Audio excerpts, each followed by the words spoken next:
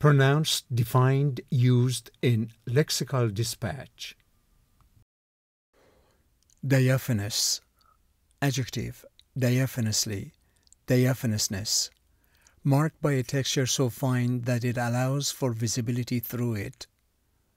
Characterized by an exceptional delicacy of shape. Aerial, aeriform, ethereal.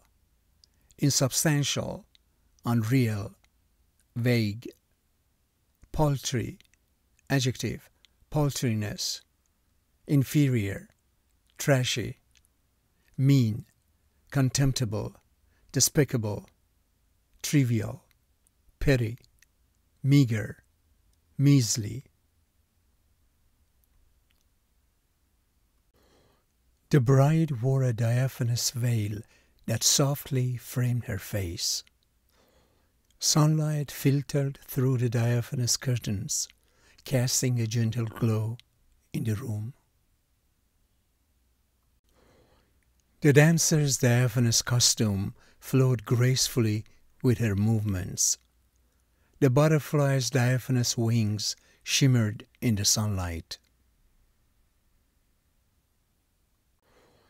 The jellyfish's body was almost diaphanous, allowing one to see through it. The gossamer-like material draped diaphanously over the sculpture. The poem described the diaphanousness of dreams and memories.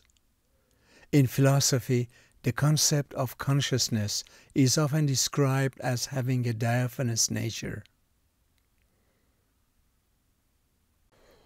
The politician's promises were criticized as being diaphanously thin and lacking substance. The scientists studied the diaphanousness of certain deep-sea creatures as an evolutionary adaptation. The author used diaphanous metaphorically to describe the fragile nature of trust. The avant-garde fashion designer created a collection inspired by the diaphanousness of soap bubbles. The company offered a paltry 1% raise to its employees this year. The charity event raised a paltry sum of only $500. The restaurant served a paltry portion that left him still hungry. The team's performance was paltry compared to their previous season. She made a paltry attempt at an apology, which didn't satisfy anyone. She paltrily decorated the room with just a few streamers and balloons.